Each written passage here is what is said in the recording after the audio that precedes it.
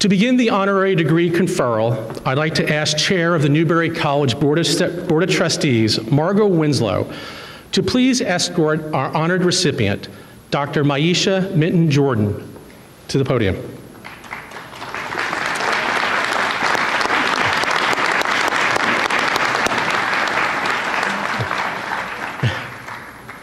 Today, it is a great honor on behalf of Newbury College to confer the honorary degree of Doctor of Humane Letters upon Dr. Myechia Minton-Jordan, the highest honor Newbury College can bestow. Dr. Jordan is the President and Chief Executive Officer of the Dimmock Center, the largest employer in Roxbury, Massachusetts, and the second largest health center in Boston. In 2018, Dr. Jordan was recognized in Boston Magazine's list of the top 100 most influential people in Boston. It is with privilege and honor to confer the honorary degree of Doctor of Humane Letters upon Dr. Myechia Minton-Jordan. Dr. Jordan, you are a leader and doer. You provide a voice for those who don't have one. You create opportunity. You are an advocate.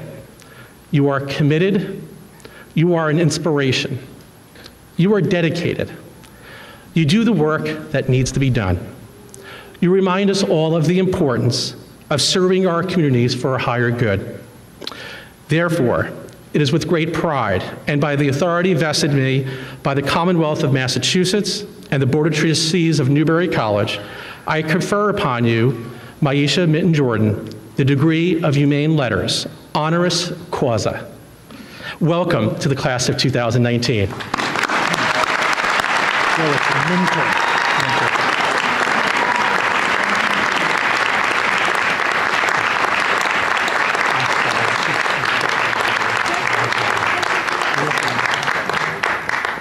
To deliver today's commencement address, please welcome Dr.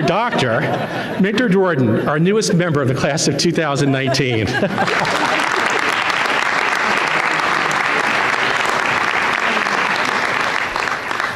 Thank you so much. This is an incredible honor to be here with all of you today. And I would like to thank the leadership of Newbury College, the trustees, all of the faculty, the students for inviting me to speak with you today.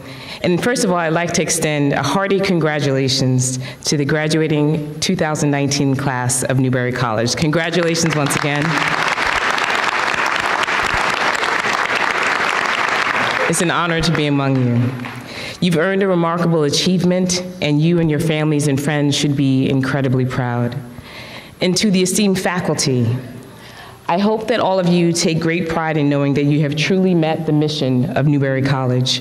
You've inspired your students to become independent thinkers, valuable collaborators, and global-minded citizens, and I applaud all of you.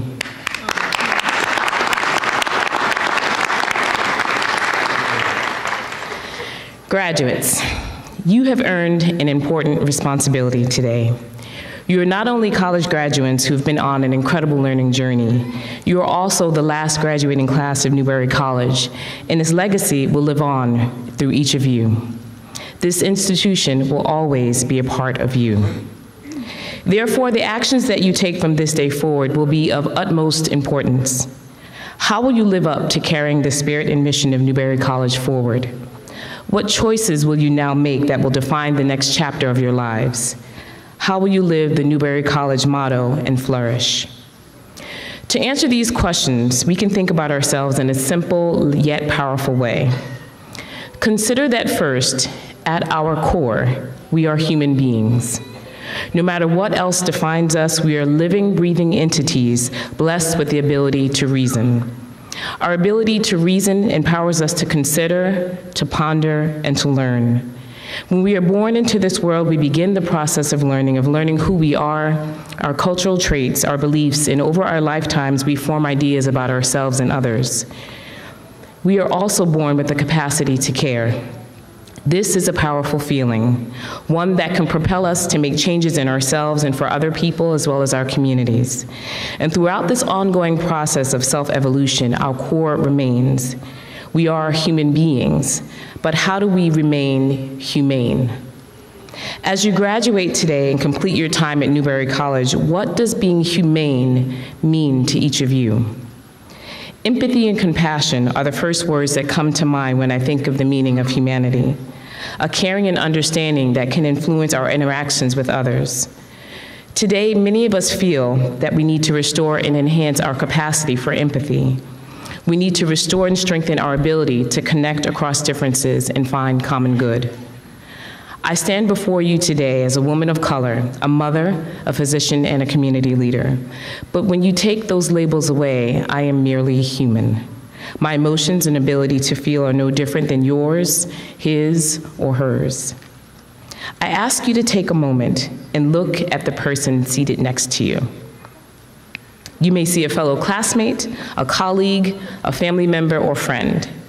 This person may look and act differently than you, but as you turn and smile or shake hands with your neighbor, know that at your core, you have the power to reason, to care, and to make change. And speaking of a change maker, a couple years ago, I had the opportunity to meet and talk with Congressman John Lewis. He visited the Dimmick Center and spent a morning with our staff and board members talking about community health. As we know, this is a man who fought for our civil rights. He was bloodied, beaten, and jailed so that all of us and all of you could have the right to graduate from college, to vote, and to reach your full potential without barriers. On a very personal level, I feel that Congressman Lewis' efforts have made me the person that I am today. But sitting next to him, I felt incredible emotion. I was completely overwhelmed with gratitude and pride. When he was asked with how he deals with the challenges in our world today, the injustice, the suffering, the fighting, his simple yet powerful answer was that we must continue to have hope. We really have no choice but to have hope if we want to make change. If this man who has endured so much could still be hopeful, how can I or anyone in this room not be hopeful? So I am inspired and determined to maintain the hope that Congressman Lewis instilled in me that day. And today, I feel hopeful and inspired by each of you. As the president of the Dimmick Center, one of the most important things that I can do is to lead with hope, lead towards solutions, and create partnerships and strategies to face and overcome challenges. I also do my best to instill hope in my daughters and in all of you, our future. And as a physician, I am charged with fulfilling the Hippocratic Oath, an oath that pledges to do no harm and to help all whom I encounter. For this, that means that every person I see deserves the best that I can give, regardless of any label they impose on themselves or that others give them. I have never forgotten that oath, and it has become a part of who I am as a person, mother, wife, and leader. Even though I have been at Dimmick for over 12 years, I clearly remember the first time I interviewed there. At the end of an intense interview day, I knew that what I had seen and experienced at Dimmick changed my idea of what type of medicine I wanted to practice and where I wanted to work, and what my life in medicine could be. I had found a mission that resonated with who I am as a person, and I knew that Dimmick was the place that I wanted to commit myself to. This was a pivotal moment for me. It was exciting, invigorating, enlightening, and at the same time a little daunting. But it was not a unique moment. You too can feel this way. I encourage you to push yourselves in ways that you may not have originally thought possible, and explore ideas you may not have previously considered.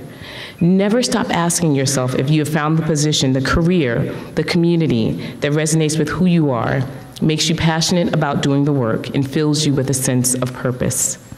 So how does this happen? How do you find a career, a pathway that links with who you are as an individual and with a mission and a deep commitment to your chosen profession?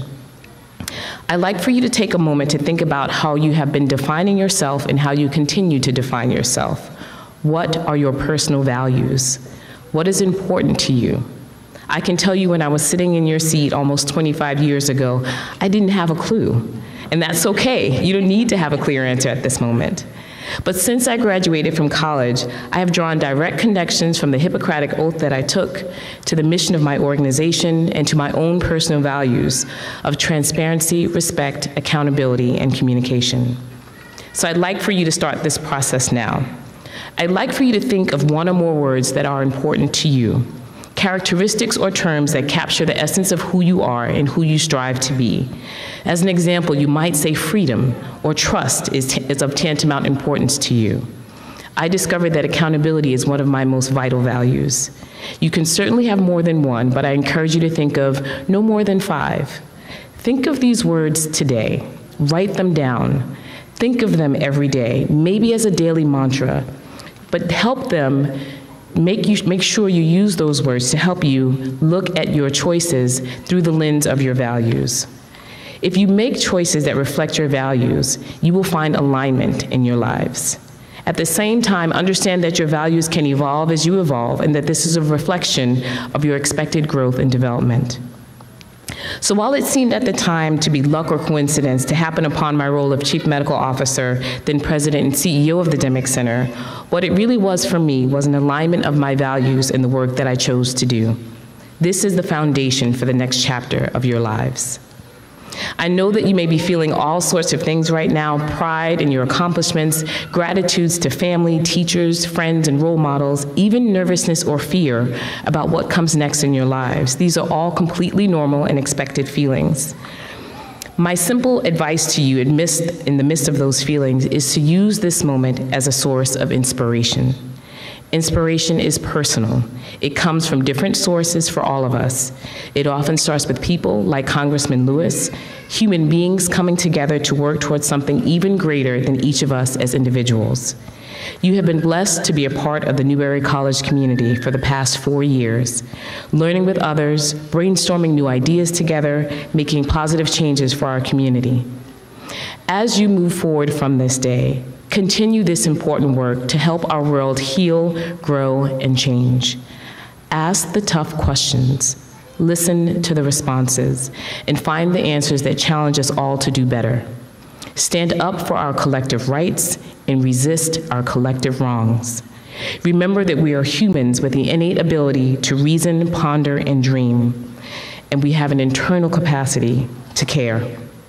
Your experience at Newbury College has enhanced your ability to learn from others who may not think or look like you. You have become global citizens and learned how to appreciate the diversity of thought and experience and to see those as assets. You are now ready to develop the tools and approaches that will help us to heal this earth, heal the pain, and cultivate the joy that we see in each other, because you will remember that we are connected, that we are joined by the threads of humanity, and that we all deserve to be treated with respect and empathy. Having the chance to address you today and looking around this room, I feel confident that you are already gaining a sense of hope, an inspiration to make change, an optimism for finding your passion, and above all, an unwavering commitment to care about others. In these ways, today and every day moving forward, you will live up to the mission and legacy of Newbury College, to be humane leaders, tenacious in your pursuit of justice and equity. I congratulate you today on this milestone and look forward to your deepened resolve and your continued pursuit and attainment of your goals and dreams. But most of all, I look forward to seeing you live the Newbury College motto: let yourselves and your lives flourish. Thank you.